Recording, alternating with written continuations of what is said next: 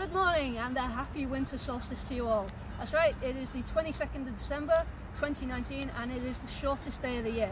The point at which everything changes, it's the shortest day, the night will be really long, but at the end of the long night, the sun will rise again, life will be reborn, our crops will prosper in the new year, and life will return to the planet. It's a really important celebration, the pagan festival of Yule, in fact. Sunrise this morning was at about 4:20 when the sun and the North Pole were at their furthest away from each other. Obviously the northern hemisphere, it dips this way and that way. The winter solstice occurs when the sun is at its furthest ever point from the North Pole.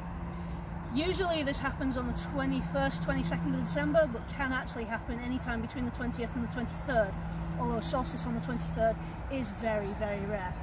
The word solstice itself comes from the Latin solstium, which essentially means sun standing still. The ancient peoples thought the sun travelled across the sky to the point of the winter solstice, paused there on the shortest day, and then headed back in order to pause at the other end for the summer solstice. So this morning many people will flock down to Stonehenge, which is of course the UK's most famous prehistoric stone circle and symbol of the solstice. Many people head down there to celebrate it. Stonehenge is lined up with the sunset, which is an interesting one. The other two monuments in Britain are lined up with the sunrise, but I'll get to those later. Stonehenge, I'll be honest, as archaeologists we're not 100% certain what it was for, but it's clear that the passage of the sun across the sky on solstice day lines up with the heel stone, the altar stone and the slaughter stone following the sun across the sky.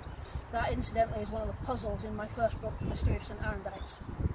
My team have to figure out what's going on and sort out the winter solstice. The other two sites that we have are both Neolithic chambered tombs, so these are not places where you'd have a massive gathering necessarily, although you may well have done. We're a bit unsure about how prehistoric rituals work. But Newgrange tomb in Ireland is aligned to face the sunrise, and on the solstice day, the 21st, the 22nd, the sun rises and can fill the chambers of the tomb for about 17 minutes.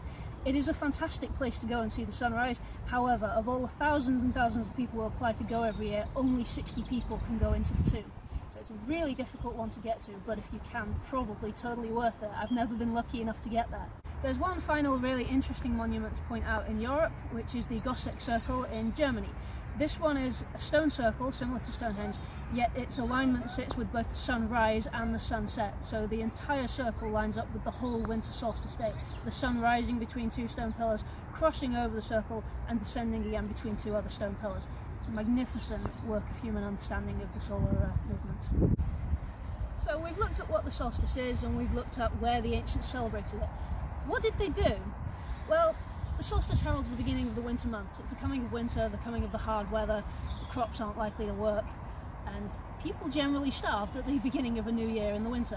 So what they did is they come together, they slaughter all their cattle so that they don't have to feed them over the winter. It saves food for humans. This also means that there is a plentiful supply of meat for people to eat at this time of year. And even more importantly, the wine and the beer that's been fermenting for most of the year, well, that's ready for drinking now, so we can have a feast. Feasting, drinking, celebrating light and the return of life to Earth. It's a brilliant thing. Excavations 2 miles away from Stonehenge at Durrington Walls have confirmed to archaeologists that feasting happened at this time of year. People repeatedly came back to the same spot to celebrate the solstice and feast on their slaughtered cattle and their finely brewed beer.